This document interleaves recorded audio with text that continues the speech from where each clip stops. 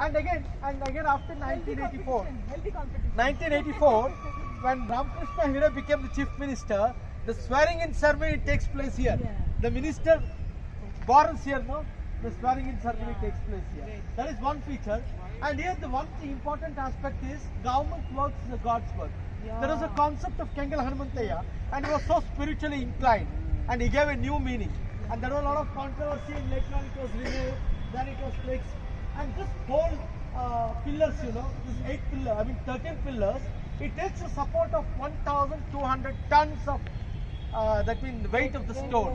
And above that we have a beautiful dome, and that dome happens to be 161 feet, a biggest dome in the whole, and that is 66 feet in diameter.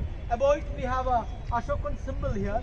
And Kengal Hanumanthaya had a mind to have a panoramic view of entire Bangalore city if you go inside there. Okay. But unfortunately he couldn't do it up. Yeah. And he had a plan of having gold plated this whole dome. And again sideways he had a plan of having a clock. But inquiry committee stopped him all. That's last time. Wow. And this mural happens to be the country's largest mural. But if you see the base, and this is here the replica of the castle. If you see from the base, you have other areas.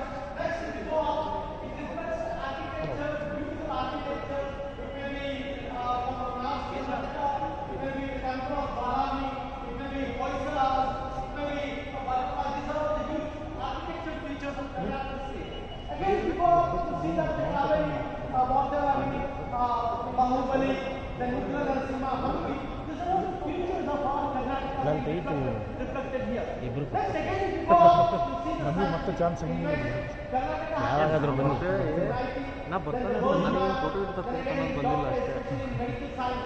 we have aeromedicine, we stand first in the aeromedicine. Next we have space technology. As I told you, aerospace technology, the country stands number 1, and we have been leading there. Metro is coming up here, we have seen metro also, and this entire replica being done by Shiv Kumar. He happens to be at the cost of 68 lakhs. And this is one of the brainchild of Kengal Hanumanthaya. He couldn't do that, and he had a vision that in each and every district what it stands for to be represented. But finally, S.M. Krishna Sahab when he came, he is also a Gauda. He learned about it and he duplicated this.